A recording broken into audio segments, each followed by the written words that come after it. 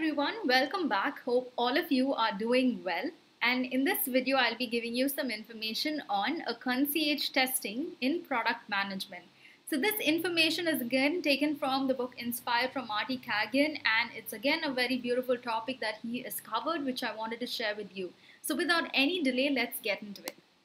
So before we go into concierge testing, first let's see who is a concierge. So for those of you who don't know, a concierge is a hotel employee whose job is to assist guests by booking tours, making theaters and restaurant reservations, etc. So it's just that we don't want the guests to do those hard works, and the concierge assists guests in that way. So you must be thinking, how is it ever related to product management? So let's get to see that. So what is concierge testing in product management? A concierge test requires going out to the actual users and customers and asking them to show you how they work so that you can learn their job and so that you can also work and observe their pains. Okay, it helps in providing them with a better solution. Still, are you having a confusion as to how do you do that? So this is like, I feel like it's taking the product, generating ideas for a product to the next level.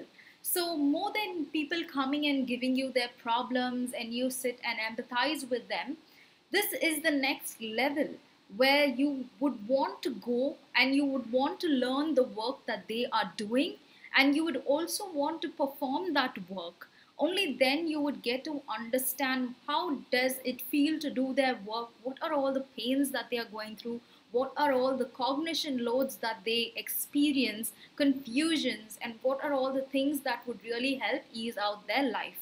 So this is very much a way in which you can get into their shoes and also generate ideas from that standpoint of view. And for example, so let's say that you want to provide a solution for warehouse operations management. So you want to go there and you want to see people who are in charge for picking, packing, and people who are kind of, they don't have any digitalization, no products with them. So you would want maybe see how do they manage all this information. You would maybe probably want to even go and see how does this information get loaded into a system, or how do they maintain records of what are the items that are being picked, packed, and then shipped out, things like that. So only when you get into their shoes, you would understand the different pain areas that they experience. So if you're ever having this question, how is this concierge testing quite different from customer interactions and observations and shadowing? Because that's what we also do. So if you see here, the customer observation or shadowing, we just sit down and we observe how users do their work, or rather how do they work with a particular system or an environment. So that's what customer shadowing or observation is, and we now know what concierge testing is. If you see, the objective, okay, of both these processes are, you want to understand what are the pains customers are facing, and you want to generate ideas, or you want to come up with a solution that's going to ease out their life and their work. But when it comes to the outcome, okay, it might vary for both. Because let's say, for example, this is a very base example that I'm giving you. Let's say that you're sitting and observing someone who's just doing some manual entry of some data. You would know that it's taking time, and you would know like what are all the different resources that they might have to refer and then upload that data, how long does it take, and things like that.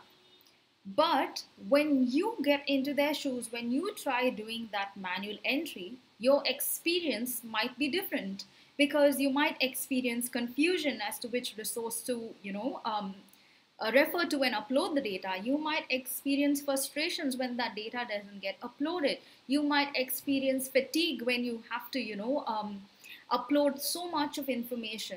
You might face a lot of cognitive load that you might experience, different variations. So only when you get into their shoes, you get to understand so many other nuances. So that's why the outcomes might vary from both processes. So the next time, if at all possible, if you want to even build a very small app that wants you want to solve someone's pain, then maybe the best idea, if you want to go to the next level, is try to do their job, and definitely you would be getting much more better ideas as to how you can ease out their pains and their processes. So I hope that this video is a little helpful. If you found this helpful, please do give this a thumbs up. If you haven't subscribed, please do subscribe to this channel, and also do share your feedbacks. Thank you.